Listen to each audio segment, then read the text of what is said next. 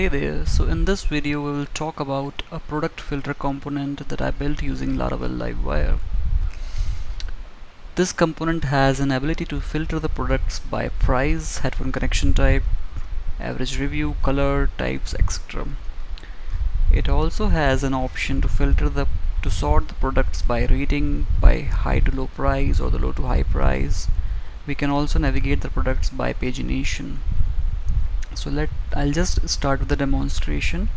So let's say you want to filter the products which fall into the category of price $25 to $50.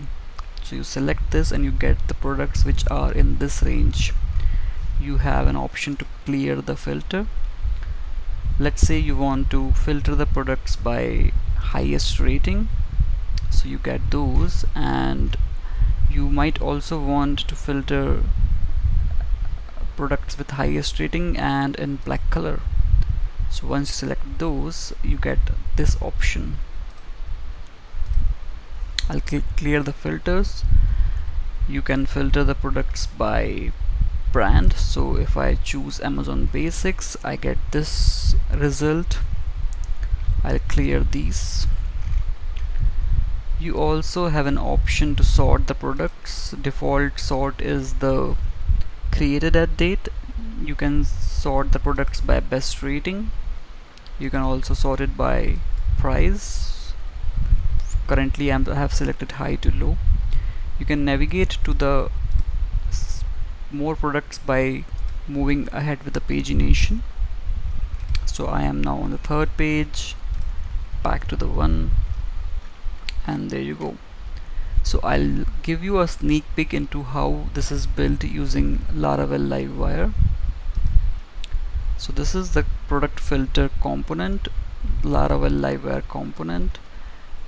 As you see, I have a filter options array which basically lists down all the filters, possible filters that I have, and this is an associative array. As the value, I have defined all the possible options that user can filter by for each of them. On the front end, I loop through these filters and display their options depending upon how it should be displayed. So for the rating, I display a favicon. For the color, I display a color circle using the bootstrap, and all these things. The next thing that you can note here is the render option. So while rendering the component, I fire the query to the model along with the filter option, and in the filter, this is the query scope. I am using a package called Laravel filterable. So with that, you need to generate a filterable class, and you can pass in the filters in an array. I have an order by which is selected by the user, so I pass in the key and the direction which needs to be ordered by. Default is defined here, and I get the result in a paginated format, 6 at a time. So once I have these, I have defined this filters array. What happens is we have wire modeled these filters as an associative parameter to the filters. So when user selects any filter, it fills this option, which basically invokes this, and the products get refreshed since we have applied them on the render. Pretty simple. We also have an option to clear the filter. So basically that means that whatever filter I am clearing, I'll just make that array blank. One thing that you can note here is as soon as I select any filter option, it updates the query string in the URL. So I have the price of 50 to 100 and the best rating, so I get these options. With this query string, the user can bookmark the URL and also copy the URL and give it to his friend.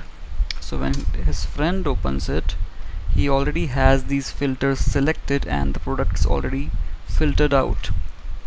This is achieved by using query string given by the Laravel, and in here I'm passing the filters parameter. So basically whenever the filters array is changed, it appends that change to the URL. On the front end side, we have the filters. We have this sort column we have the pagination, and we are basically looping through the products and displaying each of them.